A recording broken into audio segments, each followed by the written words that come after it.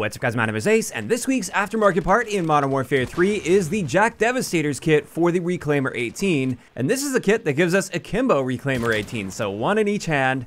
And in today's video, we're going to be diving deep into exactly how this works and how it stacks up against the base Reclaimer 18, and also I'm going to be sharing my favorite setup to use with this, which is fairly obvious because we are very limited in our attachment selection the moment you put this kit on. So that's the first thing we'll cover here.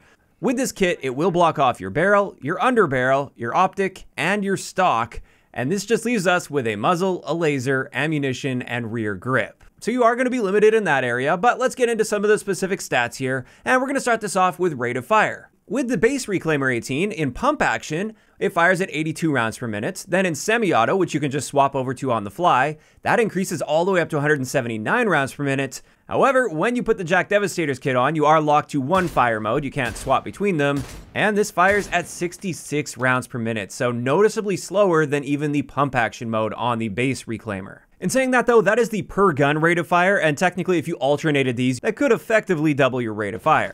Next up, just some miscellaneous stats that this has an impact on. It does harm our damage ranges, but those values that they share in the menus, they don't really mean a whole lot, and it's much better to visualize it, so we'll look at that in just a little bit. But before we do that, it is worth noting our hipfire spread values are significantly harmed when using this, and since we are losing out on many attachment slots, you can't really do a whole lot to improve that hipfire either. So that is a big downside and trade-off when using the JAK Devastators. You're going to have quite a wide spread, and you of course can't aim down sight to tighten that. However, with this kit, we also get a very significant improvement to our sprint to fire time. It's only 76 milliseconds. That's a very fast sprint out time now. And on top of that, we reload surprisingly quickly, considering the fact that we've got one gun in each hand. I don't know what he does off screen to reload them, but your character will do that pretty fast. However, we only get 4 shells per gun, and that can't be increased at all. And that pretty much covers it for the miscellaneous stats. Now let's get into our damage ranges and our one-shot kill potential, two-shot kill potential, for instance. And first up, these are our ranges in pump action and in semi-auto when using the Reclaimer 18. And in pump action, you can see we have a very impressive one-shot kill potential, although it's not a super consistent one-shot kill potential. It is possible to get a one-shot kill up to 16.5 meters. Whereas with the JAK Devastators kit, when you're using the attachments that improve our hipfire spread as much as possible, which of course you're going to be doing with this, and I will be sharing those attachments at the end of the video, our maximum hit potential is just 17.5 meters. That's pretty much like half of our hit potential when not using the Akimbo kit, so it really cuts down that range potential. And then our two-shot kill range is 11 meters, and since this is an Akimbo gun, that's technically like a one-shot kill. If you fire both guns at the same time, we can get effectively a one-shot kill out to 11 meters if we're nicely centered and hitting most of our pellets. It's not going to be extremely consistent at that range, it's just possible to get that one-shot kill out to 11 meters. And then with one single gun, we're capable of getting a one-shot kill at 2.3 meters. And since one single gun on its own isn't very effective outside of basically point-blank range, I would always recommend firing both of these guns at the same time, instead of going for that alternate fire. It's one of those cases where you don't want to fire one shot just to see if maybe that's actually going to kill them, because most of the time it's not. You want to fire both guns at once and go all in on that kill. Now, when you do that, if you think of this as a one-shot kill rather than a two-shot kill, the JAK Devastators can actually be pretty effective as a shotgun as long as you're keeping your distances close. In fact, I would say it's far more effective than the semi-auto mode on the Reclaimer 18, and it's probably a little more consistent than the pump action mode as well in my experience. So it might not look overly impressive here, but in my experience, it's actually not that bad as a shotgun as long as you keep your distances close, and also make sure you're not firing while sliding. You might see that a little bit in some of the gameplay, and that just kills your hipfire spread and makes it nearly impossible to get that one-shot, or I guess technically two-shot kill against enemy players, unless you're practically touching them. Now keep in mind, those range values are with the base ammo type. So let's take a deeper look at the other ammo types, and I'll just tell you guys right up front, with both bolo as well as slugs, it's just not even worth using since your hipfire spread is going to be too wide for any sort of hit consistency, and that essentially just makes it useless to even attempt to use those.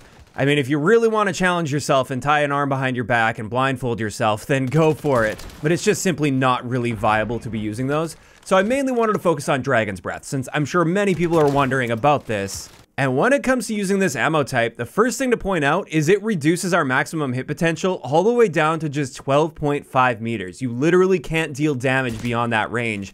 And that's not a very long range at all. Even for a shotgun, that's not a very long range. So that's a big thing to keep in mind. Then our 2-shot kill potential, or 1 shot if firing both guns at once. Against a non-EOD user, this is 7.5 meters, which is very noticeably worse than the base JAK Devastators without this ammo type. And then against somebody that is using EOD, this range is cut down to just 5 meters, which is pretty bad. Now, in saying that though, with a single gun, we've actually got better power than the base JAK Devastators, at least against non-flak jacket users. Our 1-shot kill potential, like literally 1-shot kill potential with just 1 gun, is 4.5 meters, so not bad. However, the moment you come across an EOD user, it cuts that down to 2.7 meters, which technically is a little bit better than the base JAK Devastators, but not really by enough to justify the other downsides that come with it, like the very noticeably reduced 2-shot kill potential. So overall, I would say Dragon's Breath is typically not worth using. It's not totally unusable with Dragon's Breath. I just feel you're going to be far more consistent without it, especially if you've got several EOD users in your lobby. And there we go. That wraps it up for all of the most important stats to point out with this. However, there is also one key thing to note about this kit. And a lot of people will see this as a bug, but it's actually just the way that they decided to program these to, I think, avoid having to create new animations. But one thing you may have noticed is when you fire these guns and try to swap to a different weapon, there is a very long delay before you'll actually pull out the next weapon. Like in this case here, I hit the swap weapon button the moment after I fired the shot, and yet there's a really long delay before it initiates that swap. Whereas doing it the other way around, I did the exact same thing swapping from a different gun to these. You can see that there's a much shorter delay before you can initiate that weapon swap. And the reason we have this delay is with most guns that have a slow fire rate like this, you have your fire time, and then on top of that, you have your rechamber time. And that's typically where there will be an animation that takes place between the shots that you're firing.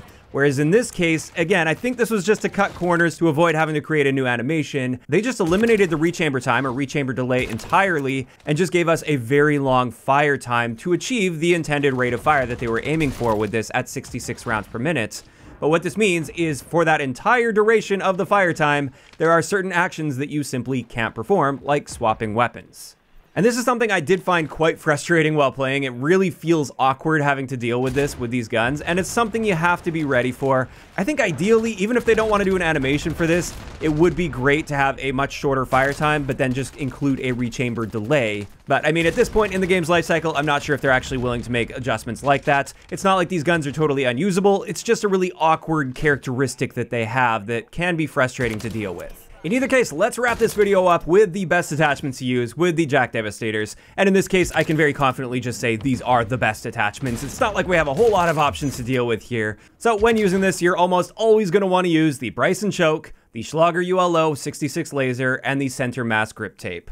This will give you a slightly improved sprint out time and the tightest possible hip-fire spread, and that's really all you can ask for when it comes to this setup with our limited attachment selection. And there we go. That's going to wrap it up for today's video on the JAK Devastators for the Reclaimer 18. And when it comes to my thoughts on these, while they're definitely no JAK Wardens, they're not nearly as good as those have been, I still kind of like the addition of these to the game. It's not totally unusable, especially on the really small maps where you can close those distances super effectively. It may not be the best way to use a shotgun in the game out there, but I've managed to find some success with it, and I just find it to be enjoyable.